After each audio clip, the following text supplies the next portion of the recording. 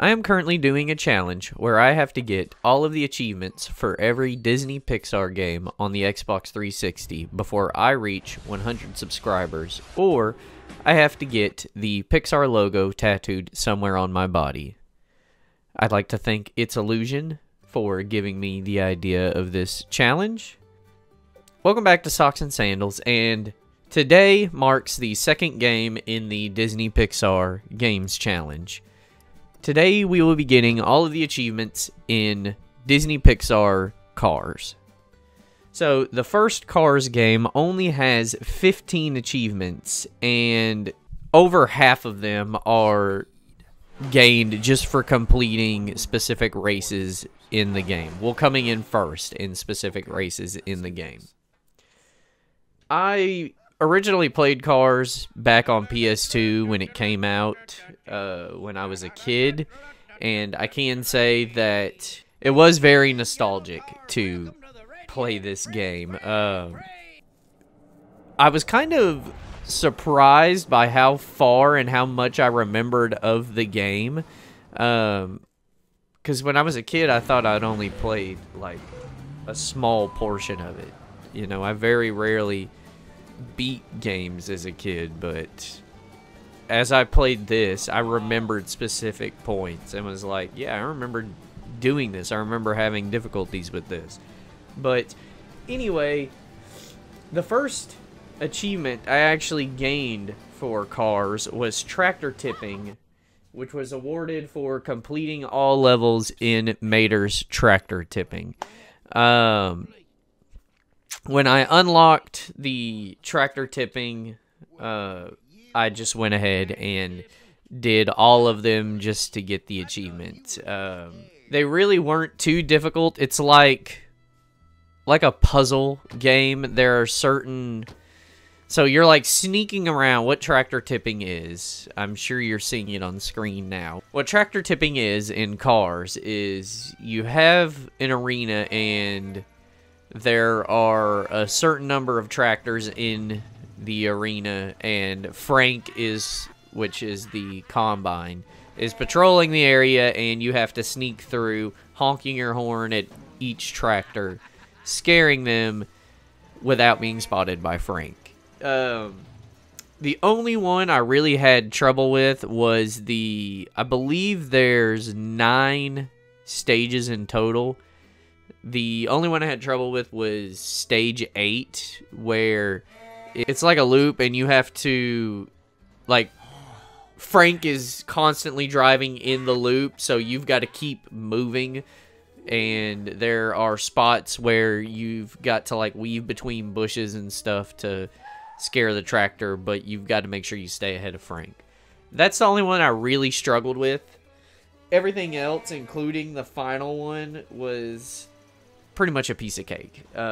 But I'd probably say I played an hour of Cars up to this point, but once I unlocked the tractor tipping, I decided to just play all of them just to get this achievement.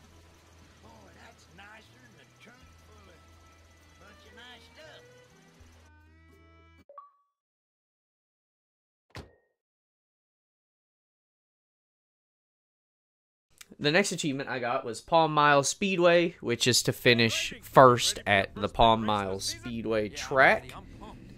So the racing in Cars is not the greatest. There's some like serious rubber banding and like counter rubber banding.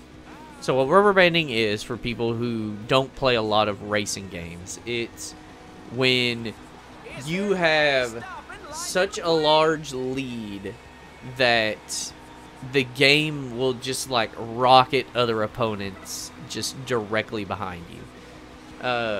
And the same works sometimes where you may be so far behind, the game will slow your other opponents down so you can catch up. But like, there are certain points where it's extremely obvious that that's what's happening. There are a few races that I would do where I would have, and again, if people haven't played racing games, a 3-second lead that's not an insignificant amount of time. 3 seconds may not seem like a lot, but when it comes to lap times and racing games, 3 seconds a pretty decent lead. But there are times where I would have a whole 3-second lead, and then I can just see that number just absolutely nosedive, and all of a sudden someone is directly behind me. There are a few of the so the achievements you get, the race achievements you get, are mostly on the circuit track, NASCAR style. There are times where I'll fall into third, and before the other two reach the finish line, it may not even be the final lap, before they reach the finish line, they'll just stop, and I'll get ahead of them. So I really, you know, it's a kid's game, but I don't know why they did the racing this way. And yeah, I'm not gonna say it's the worst racing game I've played, but it's definitely not the best. You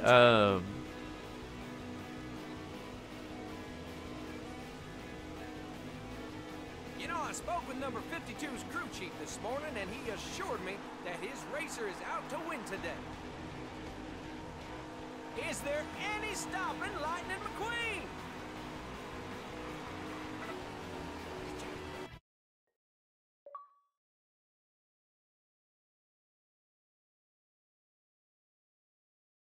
After Palm Miles Speedway, I unlocked Motor Speedway of the South, which is to place first in the Motor Speedway of the South. It was another circuit track race. Like I said, a majority of these are going to be races, and a lot of the circuit track races I didn't have any trouble with, except one, like towards the end. I believe it was like the second to last circuit track race I needed to do. It just, like, I don't understand. And then Ornament Valley, I ended up actually capturing this late because I wasn't expecting to unlock it. Ornament Valley is achieved by unlocking Ornament Valley, which is the second area of the game. I think I got the achievement pop, like, towards the end. I didn't get it actually popping on the screen because I wasn't expecting it. It just sort of happened. But, yeah. I unlocked Ornament Valley, which is the second area. And then next up, I got Sheriff's Hot Pursuit, which is to complete all levels in Sheriff's Hot Pursuit. And this is by far the most difficult thing in the Cars game. Just because sometimes the AI are just bugged out of their mind. So what the Sheriff's Hot Pursuit is, this is something I remember doing from childhood. So what Sheriff's Hot Pursuit is each stage has 3 cars that are quote-unquote speeding. You know, they're not going any faster than any of the other cars in the world, but you have to first off find the cars, and that's frustrating thing one, is that they may be on a set path, but whenever I would fail and restart, it seemed to change each car's path. Like, they don't drive down the same road as they did in the last time you tried. So that was frustrating thing number one, is you got to find each car. There are 3, like I said, that you have to apprehend for speeding. So you got to find them, and then once you get close enough behind them, you start tailing them, and they have a tail meter. And something I was struggling with the game, I don't know if it's a mechanic with the game, I can't recall the PS2 version from childhood that well, but so the way you drift in the game is holding gas and X at the same time and then a direction. I could not get the drift to the right, like if I needed to drift around a right-hand curve, I could not consistently get it to drift right. I don't know if I tried hitting the buttons in different orders, and it just did not seem to respond very well. I wouldn't say that this part was difficult because actual difficulty, but like it didn't seem like any of the stages were, like the cars were any faster than the stage before them. It just, the area they're in made it difficult. Like the bigger the area, the harder it was to find them, and then the more opportunities they had to change direction on a whim. And with my, I'm not gonna say drift not working, just I'm just gonna give the game the benefit of the doubt and say my ill understanding of the right hand drift, it just made it super frustrating. But once I completed the final Hot Pursuit level, I unlocked Sheriff's Hot Pursuit for completing all levels. Not only are the achievements for this was basically a launch game for the 360. It came out in 2006. So the 360 came out in 2005, I think. So it had been out a year. So it's at least an early 360 title. So they weren't very creative with their names, let alone icons. Like every single icon for this game is the exact same. It's just a picture of the piston cup. And the descriptions are all like, do this. There's no like flavor text or anything. But yeah, I would definitely say that Sheriff's Hot Pursuit is the hardest achievement to get in the game. And that's not really saying much. It was frustrating, but it's a kid's game. You know, I'm not going to front about this challenge I'm doing. These are all kids' games. But I will say there were a few in Wally that gave me trouble. But anyways, Sheriff's Hot Pursuit is definitely the more frustrating one out of the whole game. Next up, got Rust Bucket Race-A-Rama, which surprisingly, so this one you do as Mater.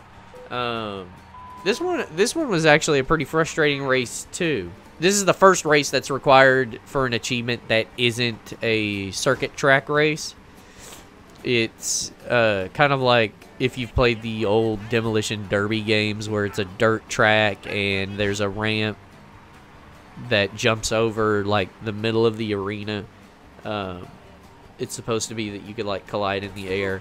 This one took me a few times to actually get first on, but yeah, nothing too crazy. I think it's because Mater doesn't drift as tight as Lightning, so after the jump,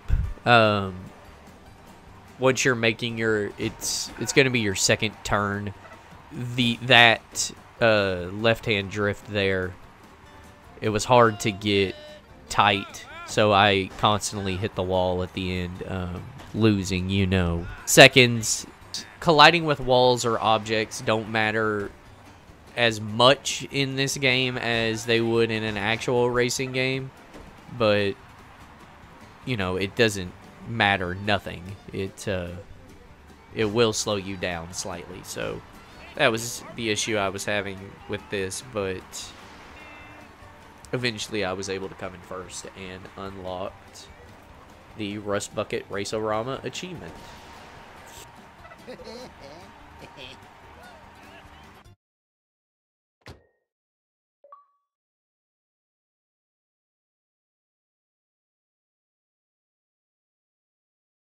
Next achievement I got is Sun Valley International Raceway. And this is the one race, the one circuit race that actually gave me some trouble. I don't know for whatever reason, but like I could not get into first and stay there. Every other race, once you got into first, you were pretty much like guaranteed first the rest of the race. When racing on the circuit, when doing any of the like Piston Cup races, the ones you get achievements for, you can't drift. You just kind of, you have to either hit the brake or B does something on the controller. I don't know if it's a handbrake, but it like it'll throw your ass end out, but also just significantly slows you down. So I don't know if B is just another brake or if it's an actual handbrake. I didn't really look at the controls. I just sometimes when I couldn't get a right hand drift, I would just hit B and, you know, lose that speed.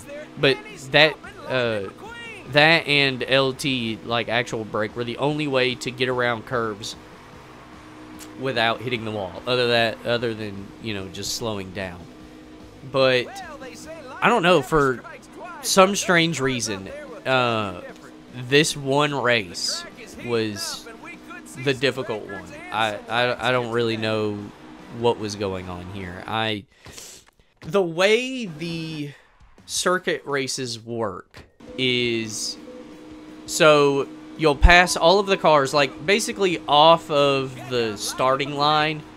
You're pretty much guaranteed to get up into at least 6th, because none of the other cars past like 7 and up are doing anything. They're basically just stopped there. So you'll get up to 6th, and you're just fighting from 6th up to 1st. Well, once you get into 3rd, you start lapping other cars. You're not really lapping them. It's just placed cars, and they'll move like in specific groups. You can tell, like, okay, around this corner, this car that's hanging on the outside line is going to move inward, and then you can take the outside line and get around him on that corner.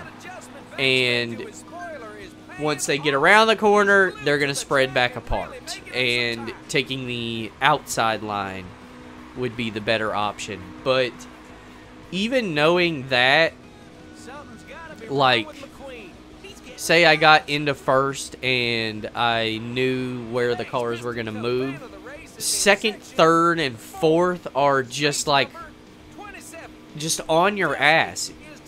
So in the circuit races, you also get, like, you have to pit. You've got tire wear. So you could probably, so it's a 12 lap race. So you could probably get to 6, maybe 7 laps done, and you're going to have to pit. I never had the tires blow, but I would get it into yellow, and one time was red.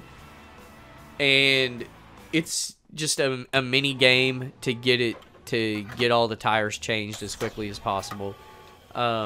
Even if I got out of the pit with a 3-second lead, like I said, that rubber banding, just coming out of the pit, I would lose all of it. It was just crazy, this one race. I ended up winning, like, by a millisecond. I got into 1st, and over the line, the dude passed me. But, yeah, that one was a struggle. I don't know. There was a mission after I did this. I have done all, like, side missions up to this point. There's even a mini game, Luigi's, what the hell is it called? Luigi to the Rescue, where you're picking up discarded tires and hubcaps on the side of the road. That one wasn't even required, but I completed all levels of it. So basically, as I'm playing through this, I'm completing everything to get like 100% in cars. So after I completed this race, there is a side mission with Doc. I think it's called like Doc's Tune-Up or something like that, where like when you get into it, Doc's talking about upgrades that he gave Lightning. So I don't know if maybe those upgrades would have helped in the race. I don't know if there were actually upgrades given, but because, you know, the game I didn't seem to be moving any faster or anything. So I don't know what the deal with Sun Valley International Raceway was, but I finally beat it and got the achievement.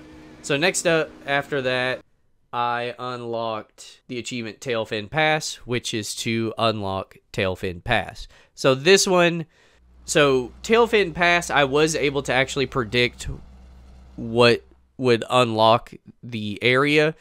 There's a race Lightning does with Sally called the Wheel Well Sprint, And having seen the movie, I knew that Wheelwell was in this area, and then just by looking on the map, you can see that Wheelwell is in this other area. So I just kind of figured, once I complete this race, I'll unlock Tailfin Pass, and assuredly that is what happened. The first time we came up here. Yeah, you mean the first time you tricked me into a race.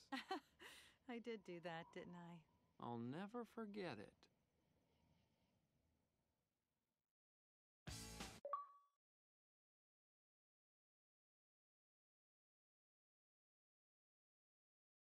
Next up is Monster Truck Mayhem, another achievement that I caught on the tail end of it popping just because I had completely forgotten that this was even an achievement. The Monster Truck Mayhem race is a group of monster trucks come into Radiator Springs and they're wanting to challenge Lightning to a race. So Luigi gives him bigger tires and you basically drive this race as Monster Truck Lightning. After that, I got Lizzie's postcard hunt, which is to find all of Lizzie's postcards. So Lizzie's postcard hunt is just the collectibles in the game. There's 20 of them. I found 16 of them without looking at a guide. The remaining 4, I was just like, you know what, I'll just look up a guide to find out where they're at. They're not really that difficult to find. There are a few. There's one in the mine in Tailfin Pass that you have to break a wall down to get to. There's another one in Radiator Springs that you have to jump across the gorge near Sarge's area to get to. Those are probably the 2 most difficult. The other 2 I missed. I just didn't check the area thoroughly. One's under the bridge in Ornament Valley, and the other one I missed is under the bridge in Radiator Springs. I had been in those areas, but during races, so I don't know, I just didn't even think to look there outside of a race. But yeah, after getting all of her postcards, it tells you to go back to her hut, and basically the little cutscene you get is like, it's basically like, hey, you just did this all for nothing.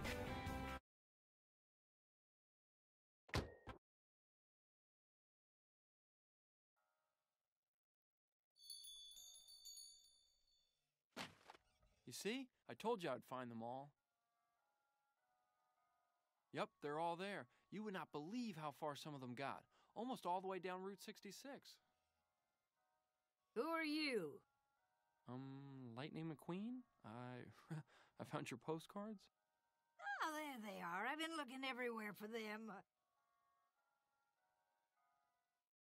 And that's it. That's basically the whole thing. It's basically like the Kurok seeds in fucking Breath of the Wild that people like to bang on about because you get a Kurok poop at the end of them. So, yep.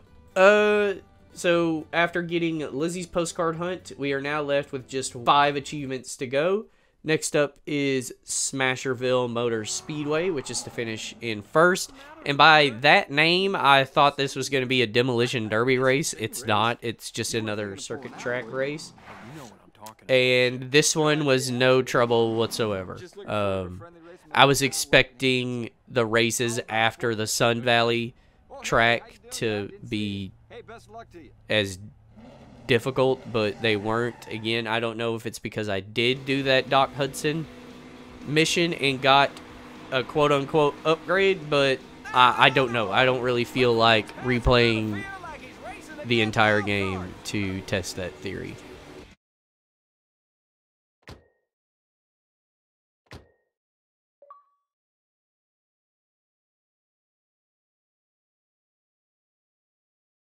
After completing Smasherville Motor Speedway, Chick Hicks is upset because he didn't win first. So for some strange reason, we challenged Chick to a Grand Prix in each of the Ornament Valley locations, that being Radiator Springs, Ornament Valley itself, and Tailfin Pass, and he agrees to it, which is kind of dumb on his part, but I guess hubris, because Lightning lives in this area, so he knows all of the roads, so he has the home team advantage here. But Chick Hicks accepts the challenge, and the first leg of the Radiator Springs Grand Prix, which is Radiator Springs Grand Prix, we unlock an achievement called Radiator Springs Grand Prix for coming in first in the Radiator Springs Grand Prix.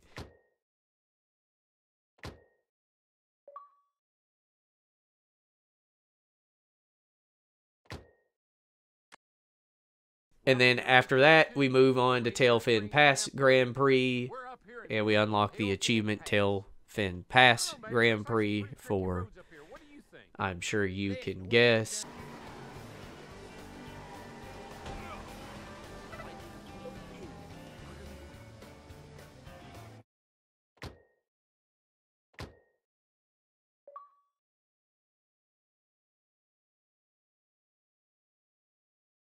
The next achievement after that is Ornament Valley Grand Prix for, yeah, beating Ornament Valley Grand Prix in first.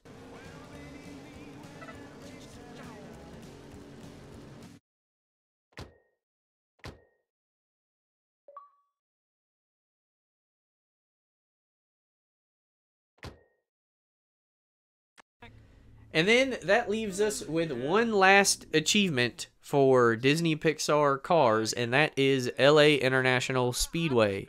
So after coming in first in LA International Speedway, Number 74 took right side tires only on his last pit stop.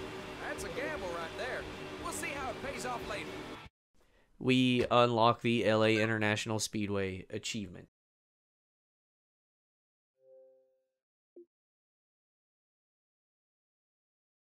We get kind of a little ending where Sally, Lightning, and Mater hit the road. I don't know if this is like leaving off into the second game. Having watched Cars 2, I haven't played hardly any of the Cars games after this one, but having watched Cars 2, it has very little to do with Cars 1 other than having the characters. We will just have to see once we start the achievement HuntWhores for Cars 2. But after the gang leaves, they leave the trophy with Doc Hudson's trophy, which was kind of a heartwarming send-off for him. So yeah, and with that little send-off, we've completed the 5th game in the Disney-Pixar Games Challenge. If you've seen the last video where I did Connect Rush, a Disney-Pixar adventure, you know that I started this challenge with an advantage because I had already completed Up, WALL-E, and Toy Story 3. So this is our 5th one in the challenge overall. So with that, yeah, Cars 1 wasn't hardly anything. There were only 15 achievements. I basically did all of this in a matter of 2 days, just playing it once I got off work. Again, it's a kid's game. If you look at true achievements, the percent complete for this one is really high. I think it's like 37% of people who play this game get all of the achievements. Early on, it was probably one of those easy full completion games.